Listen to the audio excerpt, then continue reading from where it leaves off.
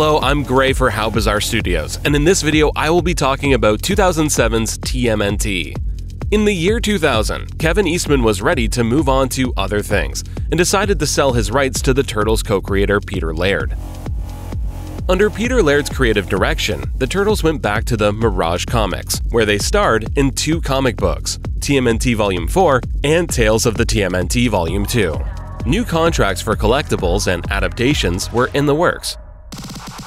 In 2003, a new animated series debuted, becoming the best adaptation of the Teenage Mutant Ninja Turtles book. With comic books, an animated show, and a toy line, the next big step would have been a movie. Steve Barron, director of the 1990 show, was planning a TV live-action miniseries that would have had CGI turtles, and a darker tone, more in line with the original comics. This eventually led to a different project with director John Woo, doing a complete CGI film about the Turtles. But the movie went into development hell and John Woo moved on to other projects. Writer and director Kevin Munroe stepped in, trying to make this animated movie more in line with the original comics and moving away from the silly humor of the previous adaptations. He even considered taking the Turtles into space, but decided to stay in New York.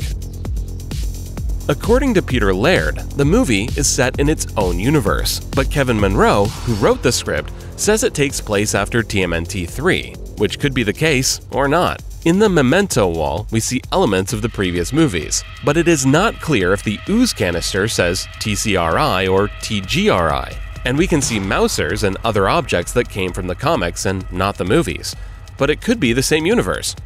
Jeff Matsuda, who you may have known in the 90s for his work at Marvel, did the designs for the film.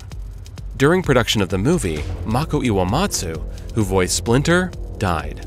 Having missing lines, actor Greg Baldwin came in to do the remaining lines in Mako's voice, something he already had to do for Avatar's The Last Airbender after Mako's death. The movie circles around the character of Max Winters, a warlord who used to be named Yautl, and opened a portal to a parallel universe, granting immortality for himself but turning his generals into stone in the process. It also released 13 monsters into the world. Since the generals are referred as Winter's family, we have a common theme again between the Turtles and the villain, as the Turtles are also a family that are struggling to stay together after the death of the Shredder, and are also having problems believing in their leader. The story could very well be a continuation of the previous trilogy, but things have changed for our protagonists. April is now into private archaeology. Casey helps her run her business, while still being a vigilante, and the Turtles went into their own lives after Splinter sent Leonardo to Central America to be a better leader, for some reason. The Turtles get involved in the fight by accident, even before understanding the consequences of these events. To be fair, this is very common in Kevin Eastman's stories as well, so it could be said that it was somehow in brand. The movie performed better than anyone remembers, but the critical reception wasn't nice. Most critics complained about the serious tone of the movie, and the lack of goofiness, which is ironic since that same goofiness killed the previous movies. This was inevitable, as the main idea for making this movie was to be more loyal to the source material. Also, people seemed to ignore that the animated series of that time was also very serious.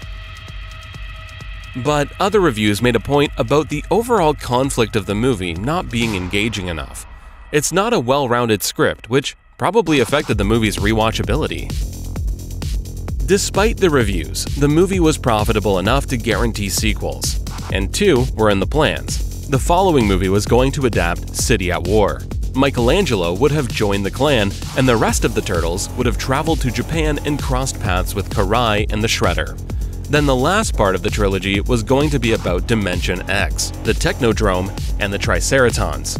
But as we all know, Viacom bought the rights to the Turtles in 2009, and the 2014 film was made instead. Despite its seriousness, the movie had a lot of merchandise and a popular soundtrack, so just like the 2003 show, it resonated with its target audience.